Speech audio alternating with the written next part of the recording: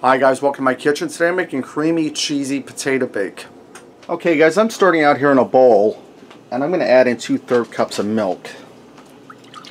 This is just whole milk. Alright, now I'm also going to add in 3/4 of a cup of heavy cream. Let me go ahead and measure this out.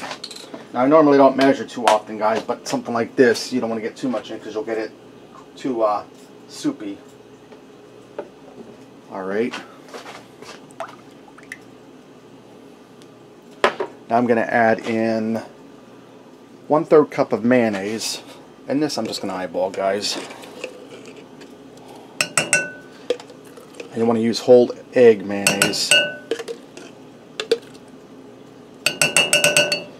Alright, that's looking good right there. Alright, now I'm also going to add in, this calls for 2 large garlic cloves, but I have the already chopped garlic here. Just going to put a heaping teaspoon in.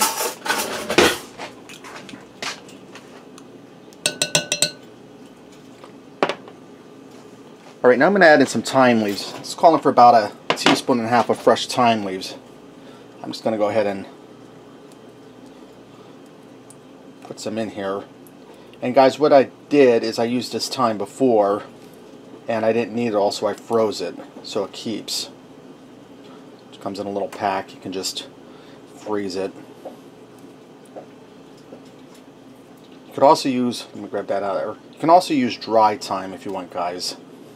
Okay, now I'm going to add in 3/4 of a teaspoon of salt. And this is a nice recipe on a cold day, and it's really getting chilly here in Pennsylvania. I'm going to add in some black pepper, and this is to taste. I'm going to go for about 1/2 teaspoon.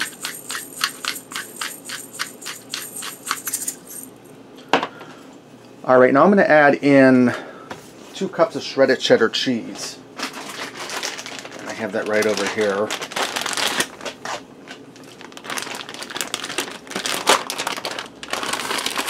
And this I'm just eyeballing, guys, because you know my motto, more cheese, more better. So if I go over a little bit, no big deal. Okay, now I'm going to take my spoon that I put that mayonnaise in with, and I'm going to give this a stir to mix everything together. Alright guys, now that I have my cream mixture mixed together in my copper chef, and I'm using this, if you use a casserole pan, just grease it, spray it with some cooking spray. I have 3 pounds of russet potatoes that I diced up. I'm going to go ahead and dump my cream mixture in over top of this. You can see all that yummy, delicious cheese in there. And I'm just going to blend this together real quick.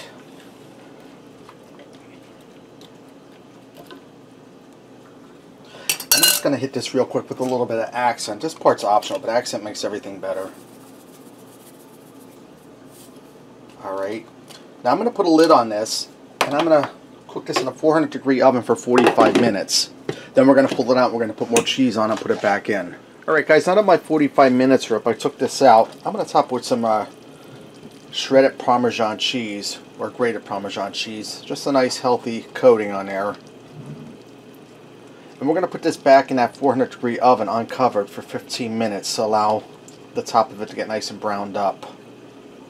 And then when I take it, I'm going to let it rest for about 10 minutes for everything to set up. After it's done setting up, I'll bring you guys back. Alright guys, this is done. I left it rest for about 10 minutes. Let's go ahead and fix up a plate and see what we got.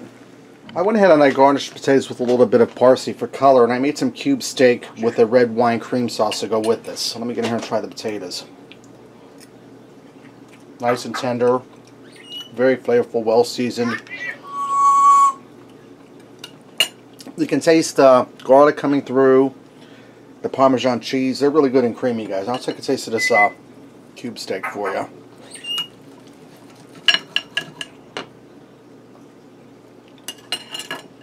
That's really good, and that red wine cream sauce is really intense in flavor. That's really delicious. Right, there you have it, guys. Creamy cheesy potato bake. Give it a try. Thanks for watching, and until next time, I'll see ya.